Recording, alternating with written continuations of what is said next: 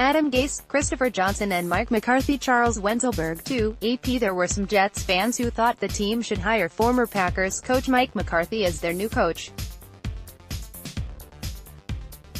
McCarthy interviewed with the Jets and was the only candidate who had won a Super Bowl as a head coach, but the Jets picked Adam Gase instead. Jets CEO and chairman Christopher Johnson explained why.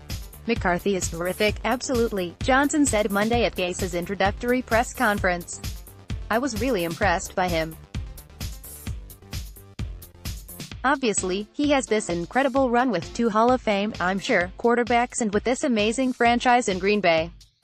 To me, too, general manager Mike McCarthy, seeing how Adam has gotten the best out of quarterbacks in different stages of their careers is vitally important, no question. Also, he laid out how we help this locker room that we have right now in terms of responsibility, in terms of discipline. He laid out a compelling argument about how we move football along on the Jets team to win. I'm just really convinced that he is the man. It's not that there was anything wrong with McCarthy or any of the other guys. They were fantastic, but Adam took it to a new level." Johnson also responded to reports that the team was trying to dictate who the new coach would hire on his staff.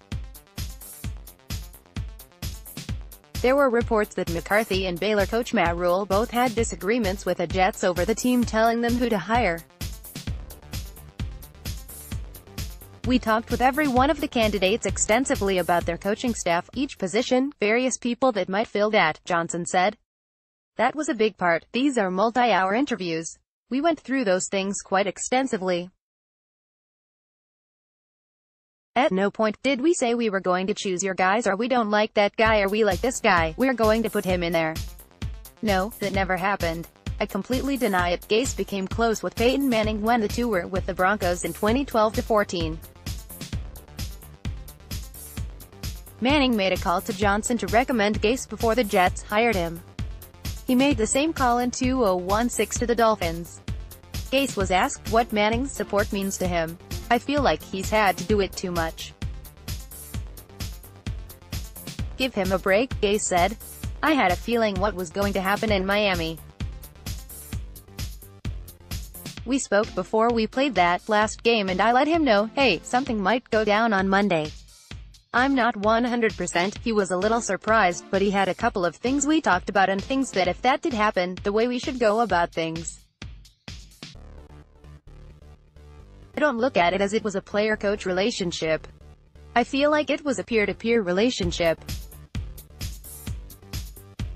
He's been in it so long, he knows how to handle things." Gase said he may ask Manning to come around at some point.